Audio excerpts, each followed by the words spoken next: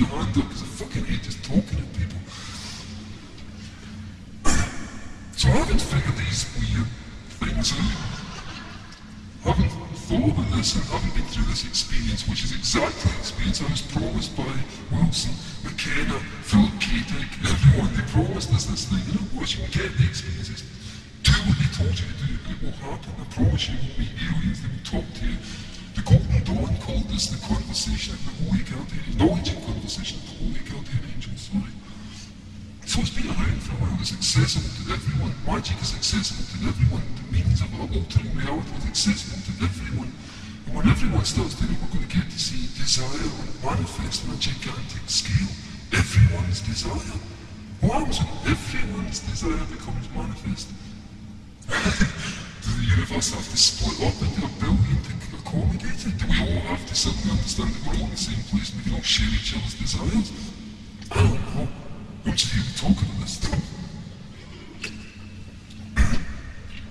So beyond that, beyond the alien abduction experience, I was working on the comic and I began to think about it seriously. I'd set up the comic to try and explore some of the problems we were dealing with. Well, Charles, Doug pointed at earlier problems of duality, us and them, good versus evil, this versus that. And as I walked my way through the comic, I began to realise some interesting things. I'll share them with you. These might not be true, but useful little thoughts. They might be. You might be able to spin them, do something with them. And really, I'm just up here as someone who's read the same shit you've all read, put it into practice and found that it works. So here's my version of what happens. Doing the comic, I set up these characters, the whole thing was set up as an adventure story where there's some bad guys who live in another dimension who want to enslave us all, and there's some good guys living in another dimension who want us all to have a good time. In the middle, there is us. And we're trying to obviously have a good time. Everybody wants to have a good time. And Hitler wants to have a good time. And we all want to have a good time, so we've got to understand that as a starter. The more I set up these dualities, the more I set these people against the opposition, the more it began to seem like a complete crock. And we'd been sold this nonsense of opposition. And I began to find, the closer I got to the end of the series, that the whole opposition of it, the element of it was the least meaningful, least important part of it, and that we've actually been deluding ourselves in a lot of ways. Beyond that, I find that we've been deluding ourselves in the worst way of all by believing in the individual. Right? Stay with me on this. Kafka, Orwell, Patrick McGowan and the prisoner, everyone told us the individual was the most important thing we could be. Everyone is fucking quirky these days. Every shit in the window on MTV is quirky. Everyone's cool, everyone's smart. It's not true.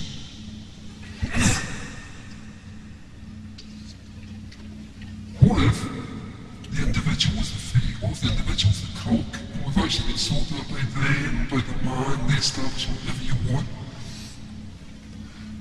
Because what occurred to me is that when you talk about the individual, and you deal with the individual, you find that the end of the individual is neurosis. To be individual means that there is self and not self. Okay? So when I stop, the boundaries of me, right, this physical body, the boundaries of me that stretch out, things I believe in, things I feel, should we all be friends if we talk, but would we be friends with Newt Gingrich? No. But that's the point. I stop when Newt Gingrich starts. Why is that? Why does I stop there? Why does he define my self-sense? And I can't absorb it. Why do these fuckers, why does the Skull and Bones Society, the CIA, why do 33rd degree Masons? Why are they different from us? No, they want to explain things, they want an answer. They found an answer that seems to suit them, which seems kind of uncool and cruel to me because it involves exploiting other people, but they're looking for an answer. We're all looking for the same thing. Why are we here? Why are we? What are you doing here today? What do you expect? What do you expect to take home with you? Can anyone answer? That's the one person tell me what you expect to take home from this. Come on, put your hand up. Yeah? Exactly, right? Because that is all we have, and this is all I can offer you, this experience of having done this shit, tested it, put it in the crucible to see what happens, and works. So I began to think more and more about the individual and looked into what that actually meant. And what it was a structure that was pretty much created, the ego structure was created out of what Julian James calls the bicameral mind, becoming one mind. And apparently, according to him, he said that back in the old days of the Greeks, on the earliest writing in the world, people didn't have self-consciousness in the same way that we have. They didn't have egos. They didn't understand themselves as I in the same way we did, because the corpus callosum that connects the two hemispheres of the brain wasn't connected. So if you had a voice, that voice was God. And Homer and all those guys have been plenty of examples of people hearing the voice of God and acting on it. Alexander constantly acted on the voice of God. Julian James suggests that it wasn't the voice of God, it was the voice of the left hemisphere of the brain communicating with the right hemisphere of the brain, interpreted as a God. So okay, now we've got the two things joined together with this beautiful bridge in the middle, links the two.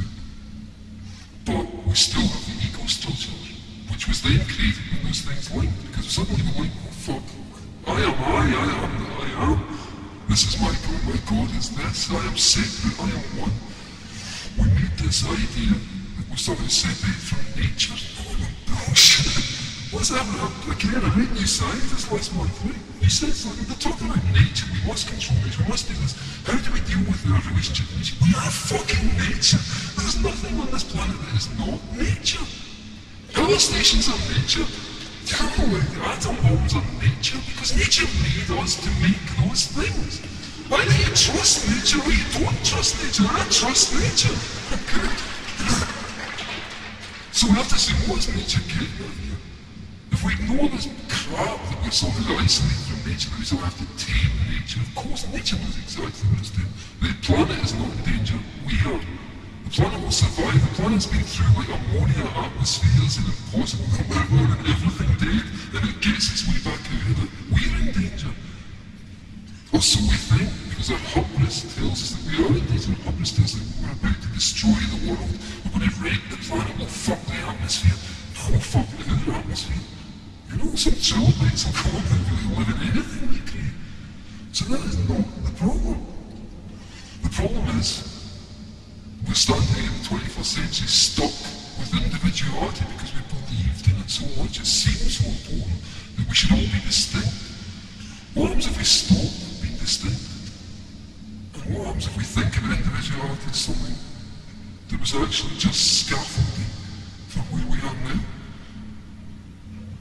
So if you create a skyscraper, you put up your scaffolding, you build the building, and what's happened here is that we've overlooked the building and focused on the scaffolding. You know, why haven't we taken the scaffolding down? Let's do it today, take the scaffolding down. Because the individual is a way to get us to this point. And what I really think, and basically why I'm here, is to try and punt this measure. After doing this comedy for 6 years, after thinking about this stuff for 6 years, after proving that it works for 6 years, I'm left with this notion. We've been fooled. They took me to the fifth dimension. And the fifth dimension is outside space and time, and they explain to me what time is all about. The universe we live in is designed to grow larvae.